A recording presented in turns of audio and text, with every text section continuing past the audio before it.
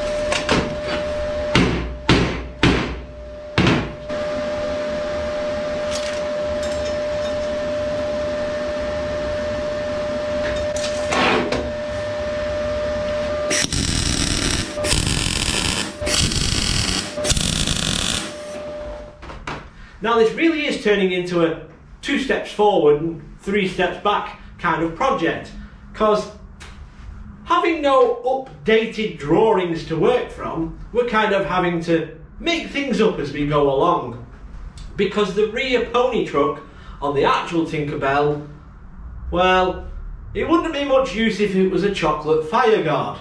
I've placed in the 2 front wheel sets.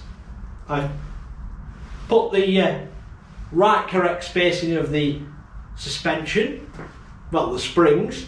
We've tacked together our pony truck, and I've put the wheel in, and I've come up with a slight issue I'll bring you in. Now I've put the plate that it's going to be rubbing against. Well, it shouldn't actually be rubbing against. That's issue number 1. So I've put the plate in that is going to support this when it's all done. That's been clamped in, so it's in the right place, well, generally. And as you can see, we have 0 adjustment because the wheel set has been preloaded on the springs, so there is tension on the springs squashing down, so they're pushing out. And this piece of box section that runs all the way along represents the piece of rail. It's just about touching the middle wheel. We're like 2 mil. It's touching the front wheel and it's touching the back wheel. So we have 0 adjustment of this back wheel set. Which leads me to the next issue. Now the next issue is this space. Now because this whole piece is sat down, we have very little adjustment. So if you can imagine that spinning out that way or this way, we're going to foul on here. So this idea so far is no good. Marvellous. The following day. So I've managed to get to the workshop today, and it's very cold and it's very early, because over the night I had a bit of a thought about what we can do with the pony truck. And I remembered that I'd bought some other wheels. Currently the wheel that's in the pony truck is a 6-inch diameter wheel that's over the tread, and I have some 4.5-inch over the tread. Now the only problem is the hole in the middle is too small. So what I'm thinking of doing is pressing off the 6-inch wheels, because I don't have any material to make another axle. All I've got on the shelf is a piece of 50mm EN8 and a piece of 20mm EN8, and I don't have anything in between. So that's the only axle I have that's suitable for the bearings that I only have in stock. So press the wheels off, bore out the holes in the new wheels to fit the axle on the 6-inch wheels, and that should give us 3/4 of an inch.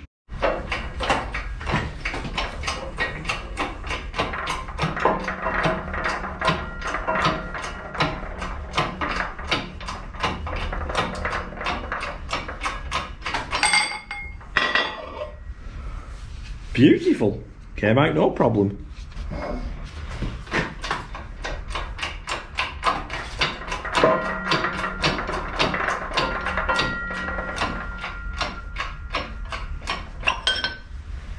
Job done.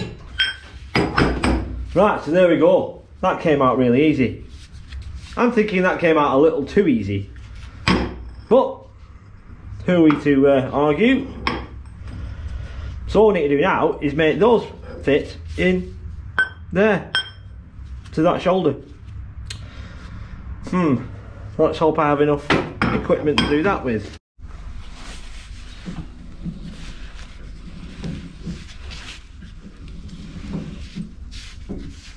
Right, so that's the high spot there.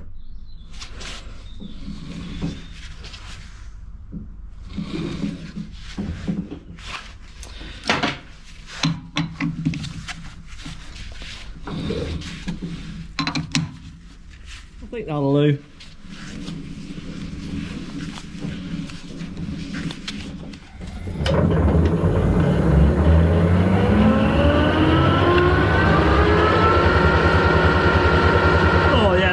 Really nice and true in middle.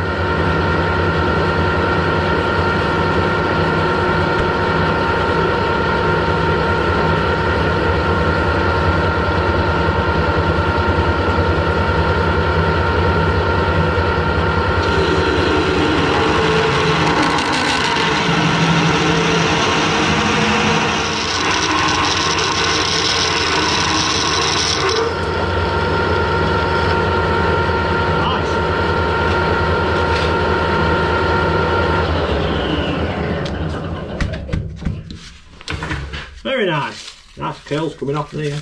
Now unfortunately I don't have the right size cutters for this boring bar, so we've had to kind of wing it a little bit. I do not recommend what I've done here.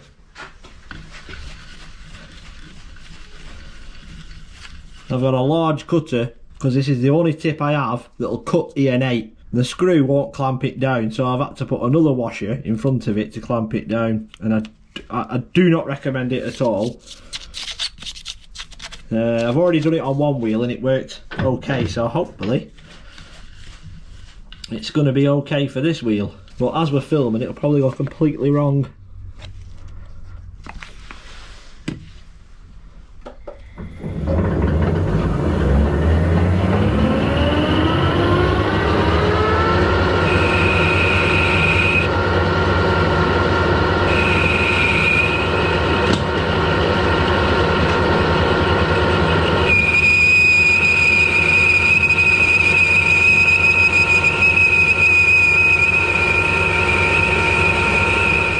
It is a little tight, this one, so hopefully we can get it in with this 20-ton press.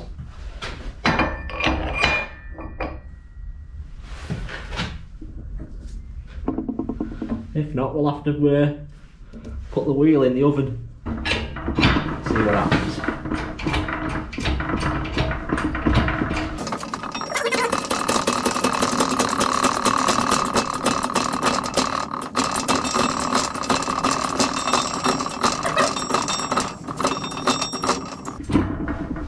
Up to 10 ton though. So there we are. We've reduced the wheel size. That should give us a little bit of play on there. So we'll get it dry assembled. But as I thought may happen, the boring bar decided to start mucking about. Hence why we cut that bit short. So that's something we need to add on to the shopping list. A decent set of boring bars and a selection of tips that are going to suit machining this harder material, especially if we're going to do any more boring. If you've liked what you've seen, don't forget this, then, and don't forget to hit the notification bell because you'll be notified when we next release a video. And go check this video out here because you may enjoy that one. And this one down here will take you to our channel where we have many videos that could be of interest to you. Now stay safe. Laters.